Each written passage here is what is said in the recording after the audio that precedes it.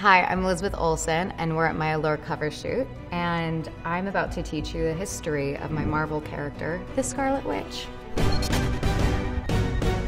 Scarlet Witch first appeared in X-Men #4 in May of 1964, where she and her brother Quicksilver were part of the Brotherhood of Evil Mutants. That's right, she started out as a villain. Her power is to tap into the mystic powers of the universe, creating reality-disrupting chaos. Essentially, she can manipulate cosmic probability.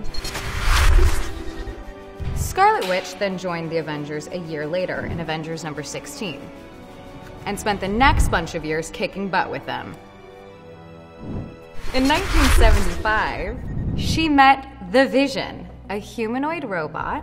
She fell in love, got married, and all that lovey-dovey stuff that happens between a mutant and the android of her dreams. September of 1979, bombshell dropped. Scarlet Witch found out that her dad was none other than notorious X-Men villain Magneto. In Vision and the Scarlet Witch, Volume 2, Number 3, Scarlet and the Vision found out it was impossible for a human and an android to conceive. So, Scarlet Witch had her very own Marvel Immaculate Conception. She used magic to make herself pregnant and gave birth to twin boys. Sap! Then things went south. The Vision had his memory wiped. He and Scarlet got a divorce, and the twins turned out to be shards of the demon Mephisto.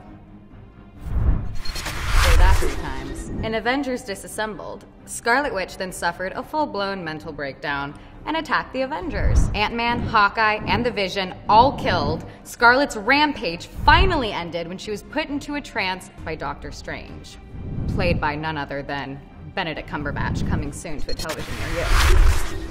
The Avengers and X-Men decided she was too dangerous to live, and in an act of self-preservation, in House of M, Scarlet Witch created a new reality where mutants were the majority and Magneto was the ruler. But this too backfired, and Scarlet Witch was forced to take action, whispering the words, "No more mutants," causing over 90% of mutants to lose their powers. There was a ton of death. Scarlet Witch fled to Wundagore Mountain, disappearing from the world view. 7 years later, she started on her path to redemption. In Avengers, The Children's Crusade #9, Scarlet was key in defeating one of Marvel's all-time greatest villains, Doctor Doom. In Avengers vs. X-Men, she joined the Avengers to take down the X-Men, even helping eliminate the Phoenix, an ancient cosmic entity. She co-founded the Avengers Unity Division in Uncanny Avengers. Then in a huge shock, Scarlet Witch found out that she wasn't born a mutant. It turns out that Magneto is not her or Quicksilver's real father anyway. So, what's next for Scarlet Witch?